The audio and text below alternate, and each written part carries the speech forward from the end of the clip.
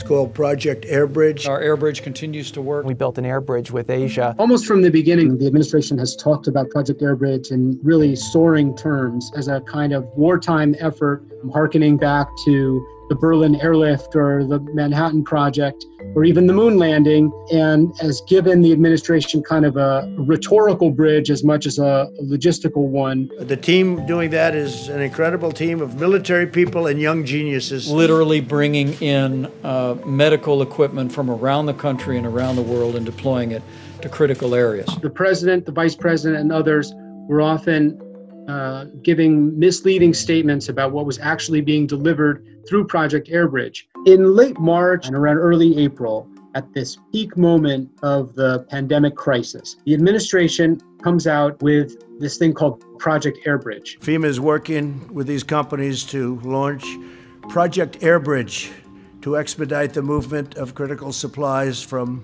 other countries to the United States. The idea was to take supplies that are in Asia mostly and expedite their delivery to the United States by sending cargo flights to pick them up and bring them to the United States much faster than they would arrive if they were shipped by sea. These materials would arrive in the United States.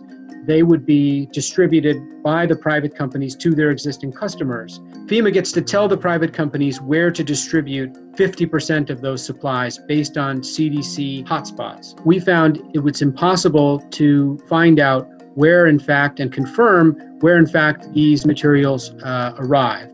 We called 10 of the hardest hit counties and asked them if they had received these supplies. And in almost every case, they said they were unaware of that. You know, they call this the Airbridge, where they're bringing stuff back from China to the United States, and then they're delivering it to private companies in the United States, not to the states.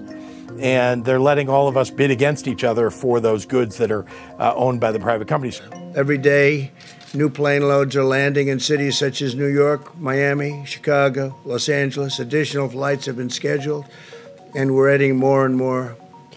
And they're actually coming in ahead of schedule. The unmistakable impression that viewers would have come away with was that Project Airbridge was delivering vast quantities of much-needed PPE every day to the United States. Administration officials, including the vice president, were either misleading the public with the statistics they were releasing, or they were overstating the amount of supplies being delivered through Project Airbridge. The average daily delivery through the commercial network through our Airbridge is 22 million facial masks coming into the marketplace. These flights have expedited nearly 1 billion pieces of PPE. Over more than 100 taxpayer-funded Project Airbridge flights.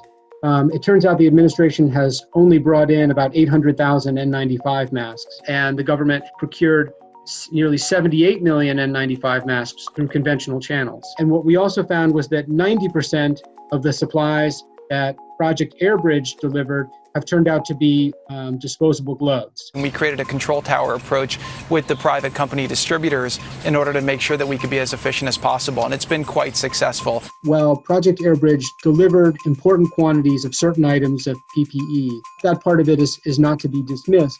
It also contributed to the overall impression of chaos and a kind of free-for-all marketplace for these items. Both state officials and federal officials felt like they were either duplicating efforts or were out of sync. States say they're bidding like they're on eBay because the supplies are going to the private sector, and then they have to go there to get the supplies. That's normally how things work, right? So I'm not here to disrupt a supply chain. This has added up to about $100 million in taxpayer-funded transportation flights for these items that the companies are then able to distribute as part of their normal contracts. By bringing in the private sector and by having the private sector responsible for so much of this distribution chain, a lot of what is being distributed through Project Airbridge became proprietary in the language of these companies. That has made it extremely difficult to actually